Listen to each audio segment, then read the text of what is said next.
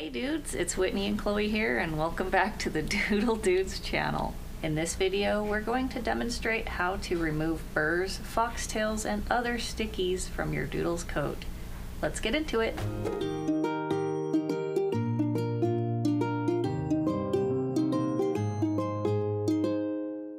If you like this video, be sure to give it a thumbs up and subscribe to our channel for more doodle content.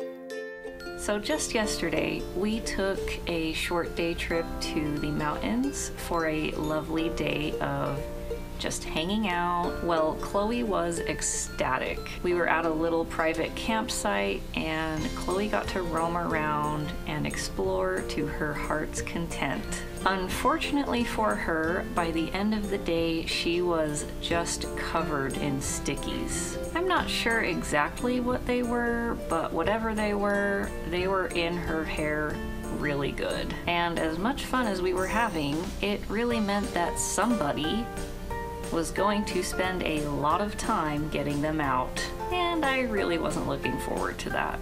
Sure enough, when we arrived home, Chloe started to gnaw on her legs and feet. I knew right then and there that we needed to get those stickies out of her right then. So I grabbed a few key items and we headed straight towards the free and totally awesome self-serving grooming salon that is available to the residents of my apartment community. Now, I had previously read that cornstarch was really great for removing burrs from a coat. I only recently discovered the magic of cornstarch for detangling and dematting, and the last time that Chloe was this badly covered in stickies was way before my daughter was born, so I was eager to try it out. So I propped Chloe up on a table and we got started. I started with Chloe's legs and feet since they were bothering her before, but then I quickly realized that there were way more stickies in Chloe's coat than I had expected. At that point, I wondered if it was even worth my time trying to get them all out. So I had to make a decision. Should I try and save her coat, or should I save myself the time and energy and just shave her down? Now, part of the reason why I run this YouTube channel and this website is because I have a passion for sharing information with my fellow doodle owners. And I do know that some of you would absolutely die if your doodle ever had to get shaved down. So I decided to invest my time and save her coat. Now, it did take me a few minutes to understand exactly what I was doing, but eventually I came to realize exactly what was most effective at getting these little buggers out.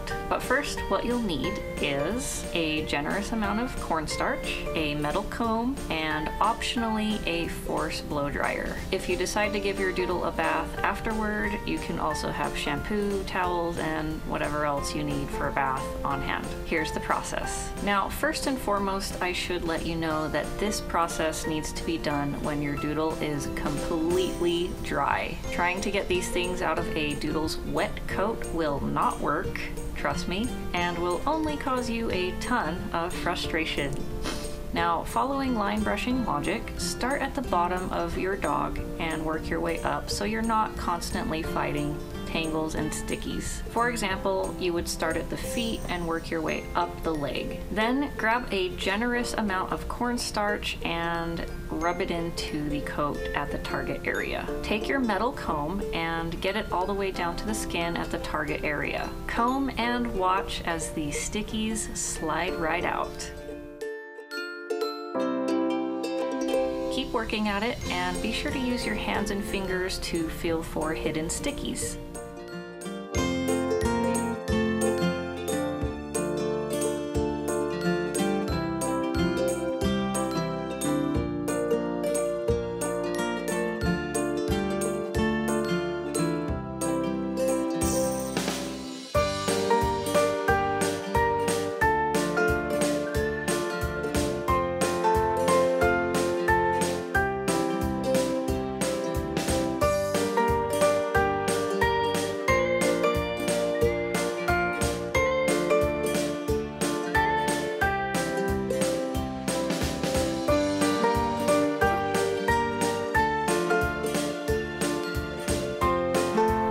Not that difficult, but it is very tedious To comb my way through the entirety of Chloe's body took me about an hour. After I thought I got them all, I then used the Force blow dryer, which helped me to blow out the excess cornstarch from her coat, as well as help me to see any extra stickies that I had missed.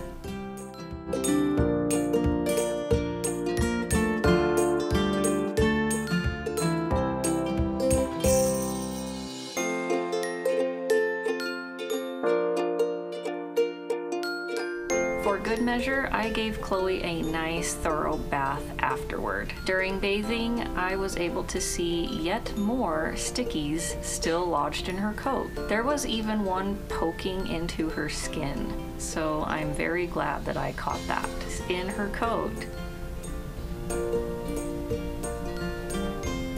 I really couldn't believe that I had missed that many. As mentioned earlier, be sure that your doodle is completely dry when trying to remove the stickies. As I was bathing Chloe and kept seeing these stickies pop up, they were very hard to remove.